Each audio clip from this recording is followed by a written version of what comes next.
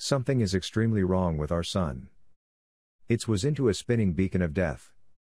Many stars exit with a bang, exploding in sensible supernovas. But our Sun has gone straight to changing into a neutron star, typically known as a star. You could take this as some excellent news. The Sun exploding would obliterate Earth and take nearly the remainder of the system together with it. But currently that it's a star, the Sun would be among the densest objects within the universe. And one in every of regarding 200,000 pulsars within the extragalactic nebula. Shrinking itself regarding 70,000 times the scale it want to be, our Sun wouldn't be abundant larger than Atnilo town at 10 metric linear unit, 12.5 miles, across. And it might be spinning in no time. If it's something sort of a neutron star placed within the Virgo constellation, it might build regarding 161 rotations each second.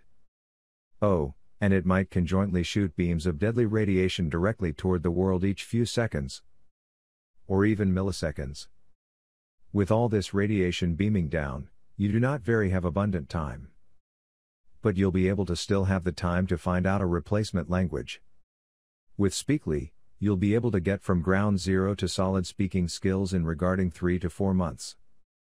All you would like is half hour of some time daily in this impressive mobile app, out there on Automaton and iOS.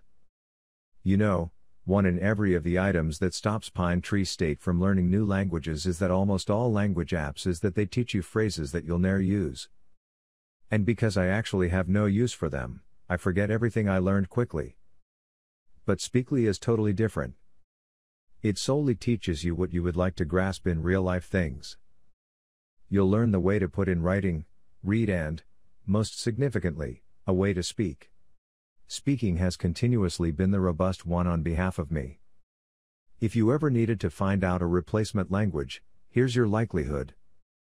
Click on the link below to start out your free 7-day trial of Speakly, and acquire an hour discount if you be part of the annual subscription. I did. And simply in time for my vacation in France. Très bien. Unfortunate I will not get pleasure from my new language for long. Because the world is close to get cooked. Okay, the primary factor you'd notice would be that things suddenly got heaps darker. Our Sun would emit nearly no light.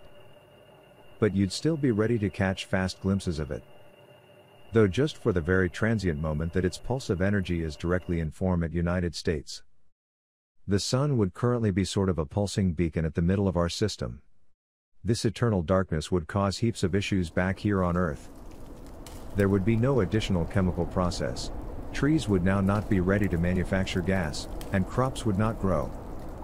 So, animals and humans would the brink of mass starvation. However, there would be excellent news.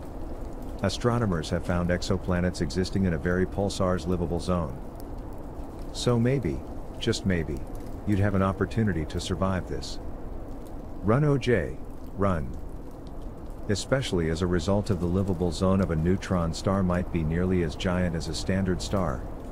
That will mean it might still be potential for liquid water to exist on surface. But this liquid water would solely be ready to exist because of our heat atmosphere, comparison energy from the Sun. And whereas there would not be abundant light, there would be heaps of radiation. That's as a result of nucleon stars have unbelievably sturdy magnetic fields.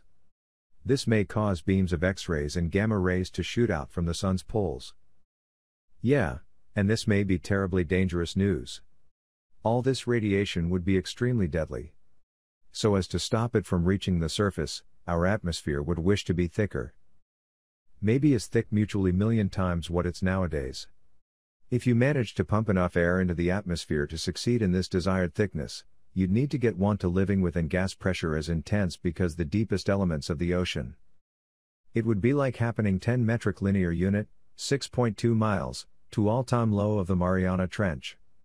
However, you wouldn't be ready to get on the brink of that depth before you'd be utterly crushed. Before you even hit the halfway purpose, your eardrums would rupture and your lungs would fill with blood and collapse. But you would possibly not ought to worry regarding this.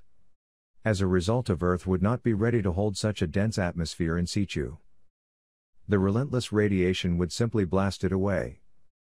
And if enough of the atmosphere disappeared, the liquid water on surface would eventually boil away, which would be the bonded death of human life on this once livable house rock.